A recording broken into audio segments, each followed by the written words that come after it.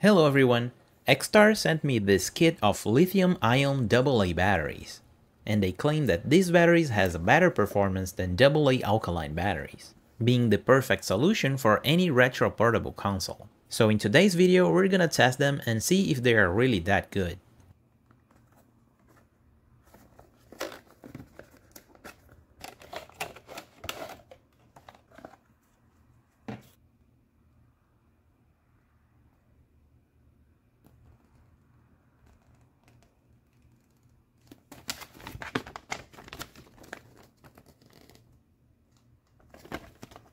Their charger can hold up to 8 batteries, and it can charge lithium-based batteries or nickel-based batteries. And it can charge both AA and AAA batteries. The main difference of this battery is that this is a lithium-ion battery, and because of that, it is more efficient and lasts longer than the nickel metal hydride batteries. If we check the voltage, it gives 1.5 volts, the same as regular alkaline batteries.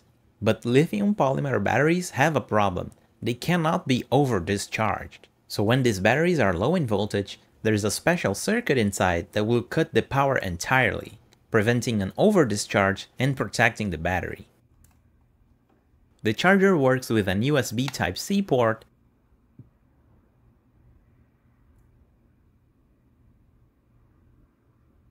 and the batteries have this LED inside. These LEDs shows when the battery is charging, and when the voltage is low, they will start blinking as well. I managed to pick this moment where they died on my Game Boy, and you can see the LED flashing here for a brief period. And the charger can charge lithium and nickel batteries at the same time. It also detects when the charge is complete and stops charging. Now it's time to test their performance, and this is the time lapse on my Game Boy.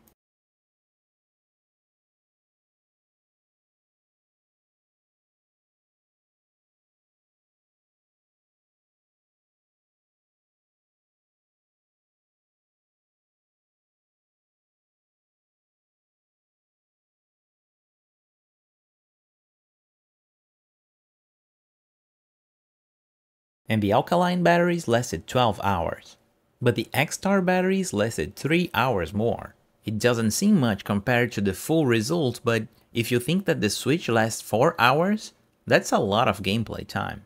But okay, we all know that the Game Boy Advance has rechargeable battery mods, and people won't be using AA batteries on these consoles anyway. So another use case for these batteries is the Virtual Boy. This little monster takes 6 AA batteries. And while modding this console is also possible, it's not that easy to do. And since the voltage in these batteries is 1.5 volts, it will reach the perfect 9 volts that the console needs. If you were to use regular nickel hydride batteries, they wouldn't be able to reach the correct voltage. The console would work, but it would probably die sooner, because the batteries wouldn't be able to hold that voltage for a long time. And here's the performance tests with the Virtual Boy.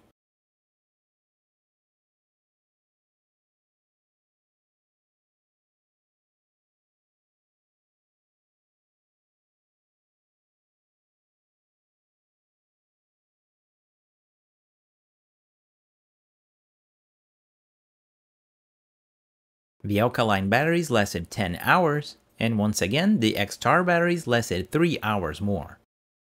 And these are the final thoughts. These batteries indeed last longer and offers the correct voltage for AA batteries. It also has all of the safety circuitry for overcharge and over-discharge, and the low voltage LED indicator is a nice bonus.